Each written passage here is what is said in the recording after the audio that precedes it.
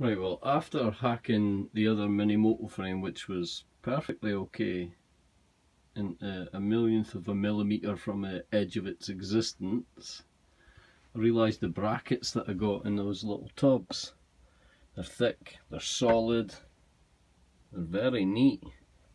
I could maybe get 3 of them to pull off an engine mount. Don't think they're going to do it by themselves though. Right. So yeah, I did chop up the frame because I seen a shape and I thought, oh, hold on, I get rid of this. I thought if we could get this over here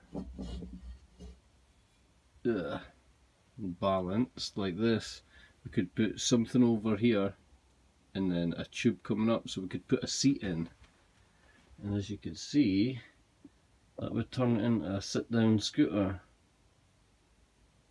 kinda.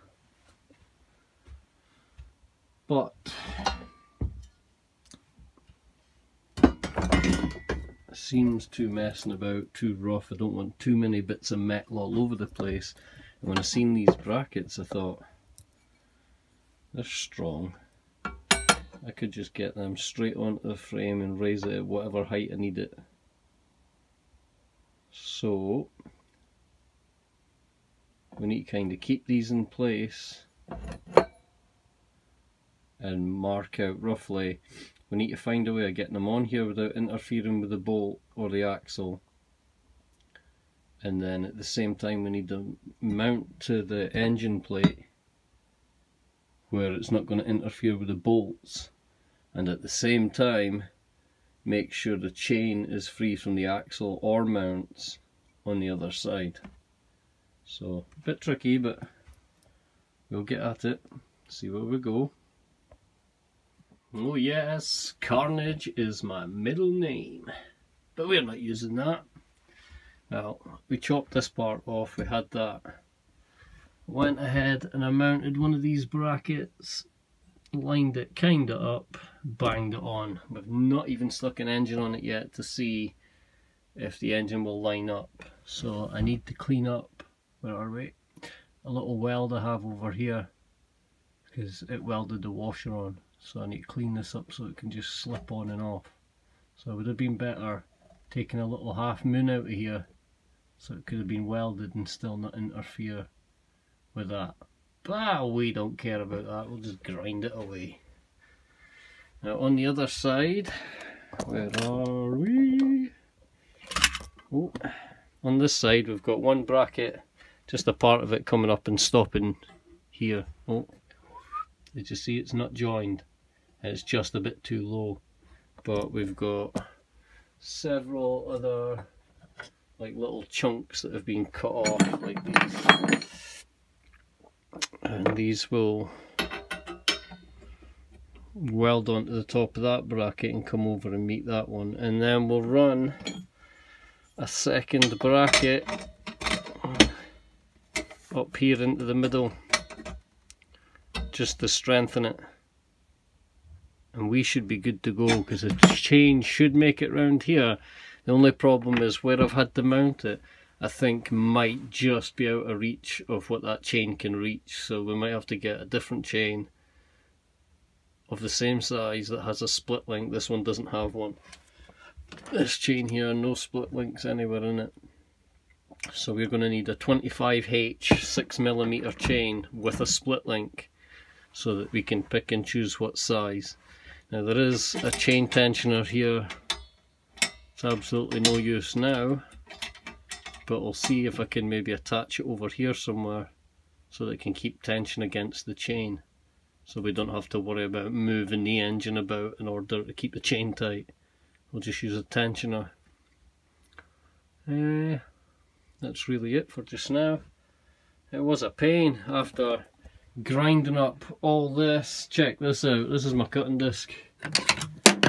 Oh, it's like one of those 1990s mini discs.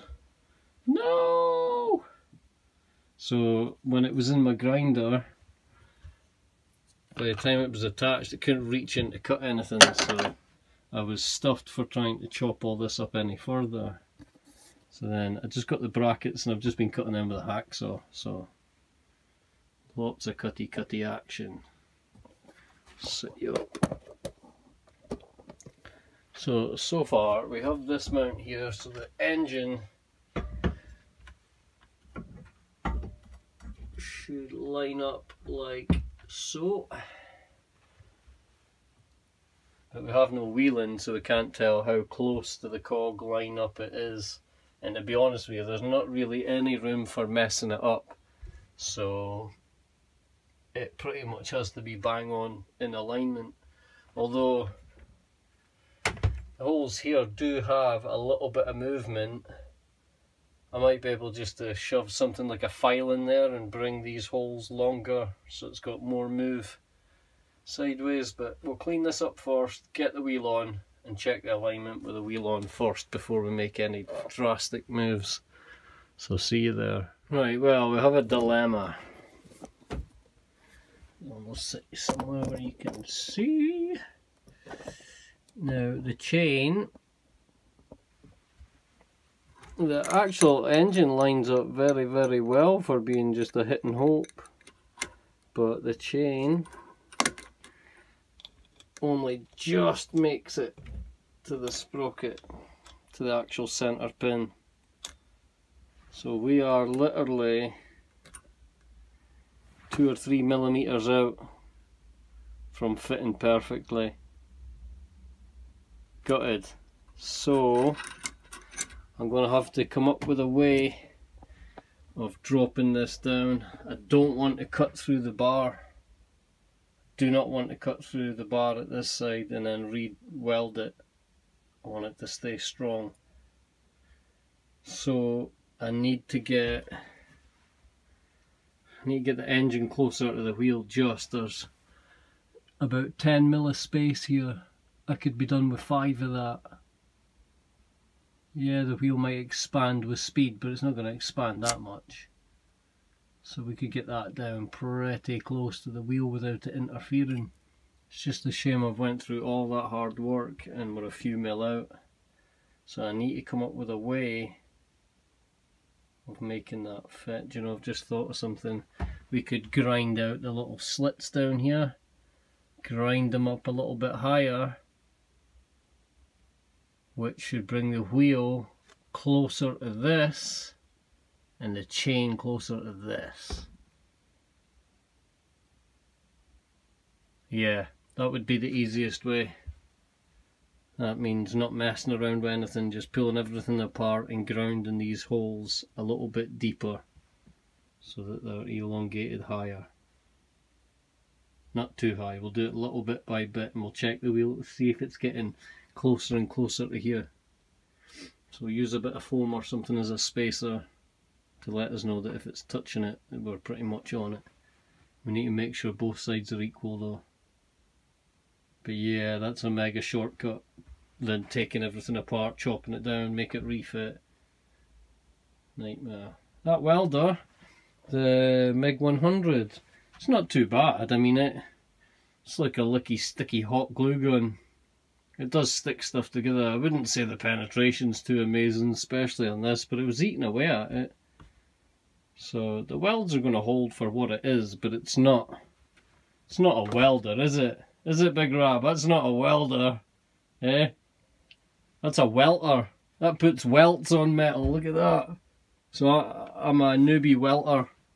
I like weltering. But yeah, grinding these slits out will be the next move. But that'll be away for another video. I've done loads of work today. Now I need to go in and moan until my belly gets filled. But we're on it. Engine is on it. It's a bit far back, but we want it so that he can try doing wheelies as well. So he can try and ride it and lift it a little bit. So he's like, we'll probably put some kind of sissy bar on the back to stop it from actually totally flipping over. Something just like poking out the back like that, so it's not too close to the ground, but if he lifts, it'll stop it. It's going to be a nightmare driving with a plastic wheel on it, but we're getting there. Engine is mounted. It's pretty much in line. Chain's an issue. Can't believe this chain's actually going to fit it. Like, if we can modify it a couple of mil for the chain to fit, that would just be amazing. No messing around. I wanted it low, I didn't want it high, because I reckon this thing will get maybe up to about 30 mile an hour. Because there's no gears on it.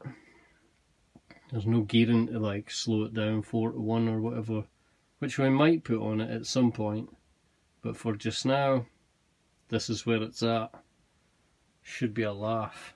I nearly got a hold of another wheel that was inflatable like this one, but the guy told me it was inflatable and I went all the way over there and it wasn't. So we've got a few ads up for some metal and some mini motos and frames and scooters. So if people answer the ads and donate, I've let them know they can see the projects being built on the channel. So that might push somebody to get rid of some of the junk they've got in their shed. But this is where it's at just now. See you on the next one, guys. Bye.